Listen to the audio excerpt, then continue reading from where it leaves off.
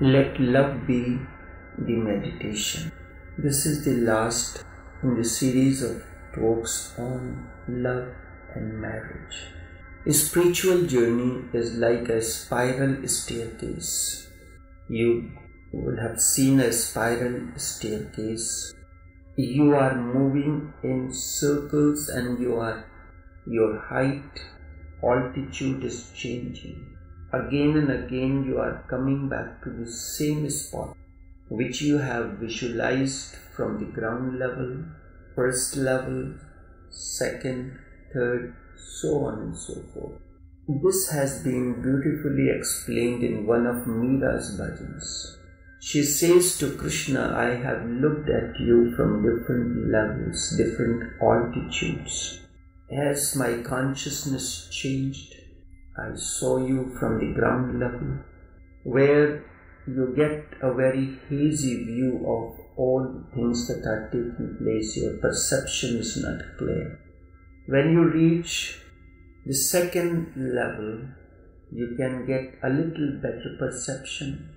And you would notice whenever any particular event is reported or telecast, the television cameras are put at a high altitude. From there, using the camera techniques, you can bring the event closer and farther.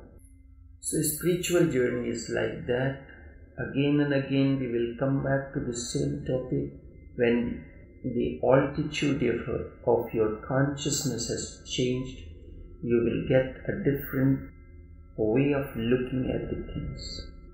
When tawajjuh flows from a master, a shape to the seekers, how does it work? It is a silent communion of energy. First aspect of it is it prepares you to receive the energy. Second, it softens your heart. And third, it sends commands. But here through these meditations, we cannot use the flow of energy as it is called tawajjuh. Here words are used to communicate that tawajjuh or energy field. So you will notice some of the sentences are like a statement on a particular aspect. Others are so soft and mellow, meaningless, yet still they carry a tremendous energy force behind it. And this is to soften your heart, which has become, because of circumstances and situations, hard. And the last, where the commands is to be given, that is to be, those sentences are of the nature of command. They come from a different center. From the third eye center, the sentences that flow from the heart, they have the capability to soften, to make you mellow. And when these three things happen simultaneously, these words become medicinal and have the quality to transform. Love can become marriage, but then it is a totally different kind of marriage. Allow the dimension of meditation to breathe and flower in and through marriage. Every aspect of your marriage be soaked in meditation.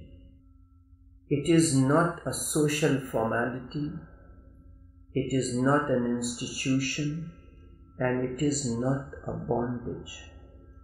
When love becomes marriage, it means two individuals decide to live together, but in absolute freedom, non-possessiveness of each other. Love is non-possessive, it gives tremendous freedom. When love grows into marriage, Marriage is not an ordinary thing. It is absolutely extraordinary. It has nothing to do with the registry or registrar. The social sanction may be needed, but those are just on the periphery. They are not the central core of it. In the center is the heart, and with that, freedom rules. And sometimes, out of marriage, also love can grow, but it rarely happens. Out of marriage, love rarely happens. At the most, familiarity is there. At the most, a certain kind of sympathy can happen, but certainly not love. Love is passionate and sympathy is dull. Love is alive, but sympathy is just lukewarm. But why does Master tell people to get married? When he sees that they are after security and social sanction, when fear is there, when he sees that they cannot move into love if marriage is not there, then I tell them to go into it. But he goes on helping them to go beyond it. He will go on helping them to transcend beyond the quagmire of marriage. Marriage should be transcended only when real marriage happens. Marriage should be forgotten completely. In fact, the other person you have been in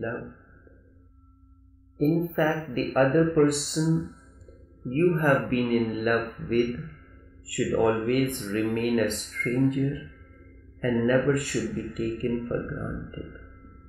But in marriage, one of the major problems is we take each other for granted.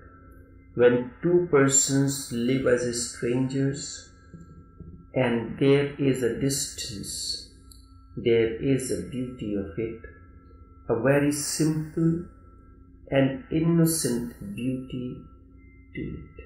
And everyone is a stranger. You cannot know a person. Every day, every moment you're trying to know, read a few pages.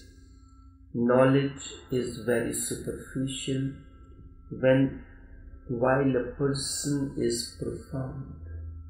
A person is an infinite mystery. That is why we say everyone carries God within, the greatest mystery. There is mystery hidden deep within everyone. How can you know God? How can you know God at all? At the most, you can touch the periphery. And the more you know about the person, the more humble you will become. The more you will feel that the mystery is untouched. In fact, the mystery becomes deeper and deeper. The more you know, the less you feel that you know. If you are really in love, you will never reduce the other person to a known reality. If you really are in love, you will never reduce the other person to a known entity. Remember, only things can be known, but not a person. Only things can become part of knowledge. A person is a mystery and will always remain the greatest mystery of the unknown. That's why sometimes we have found the husbands and wife telling one another, "You are difficult to understand." But we say those statements out of disgust. But the reality is, a person is a mystery and always remains the greatest mystery of the unknown. Transcend marriage to attain to a state of meditativeness. It is not a question of legality, formality, family, and all that nonsense that comes with it. You can live in a society but transcend, and do not be finished with that. And do not try to possess a person. Do not start feeling that the other is husband or wife. Otherwise, you have reduced the beauty of the person into an ugly thing, husband and wife.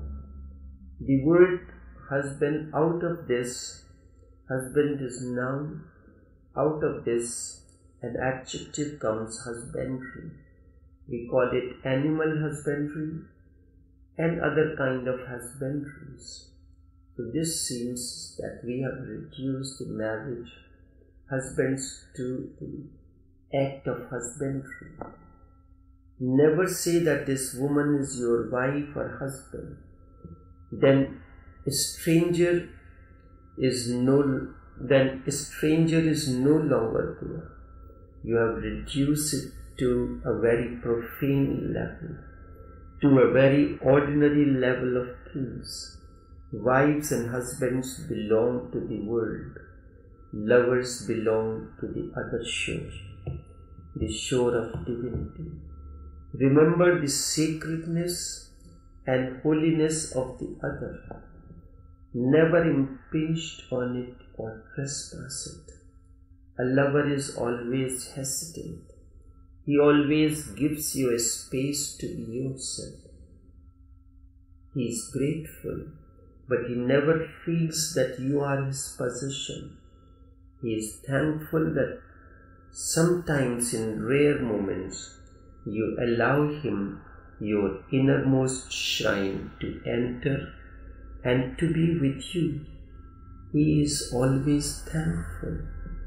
Remember, he is grateful, but he never feels that you are his possession.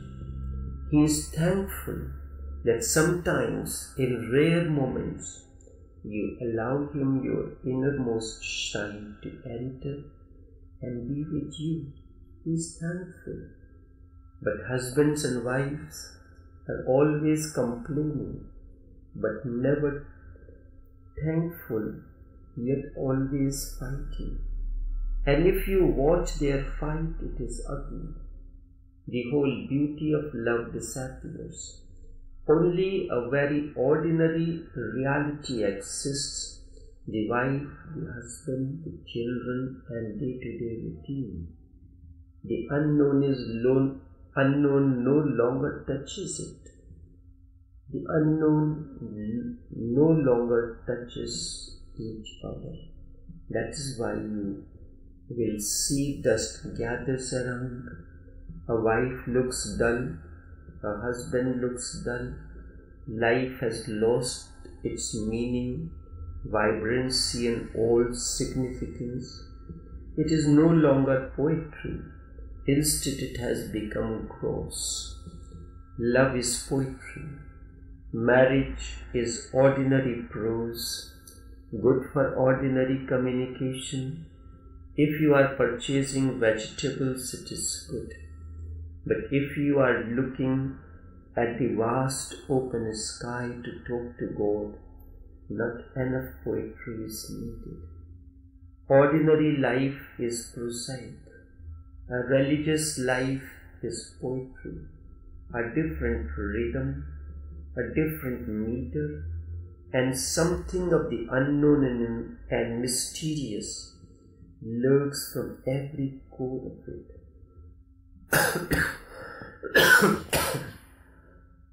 Every aspect of it reflects something unique and different. When a master says he is not in favor of marriage, never misunderstand him. Never misunderstand him, because he is not saying to leave people unmarried. Do whatsoever the society wants to be done, but never take it as the whole. That is just the periphery. Instead, go beyond it. And when Master tells you to get married, do not hesitate. He does so because he feels that this is what is needed for your inward journey. In fact, if he feels that you need to go in hell, he should. In fact, if the Master feels that you need to go in hell, he will allow you and push you to go through the fire of hell, because that is what you need, and that is how you will grow. And when you come out of this, you will be shining in inner splendor. Because when a Master interacts or communes with you, in fact, on the surface it is appearing he is communing with you, but he communes with your innerness, with your energy field, and then whatever is necessary for your growth and for the transcendence, he allows that to happen in that way. And then it gives you a totally different dimension. You have reached to a higher level of your consciousness or higher altitude, and you are looking into the circumstances and situations and events that are taking place at different planes. The physical relation is at the lowest plane. What happens after that? That is on a different plane, different altitude. The introspection, moment to moment, is also an important aspect.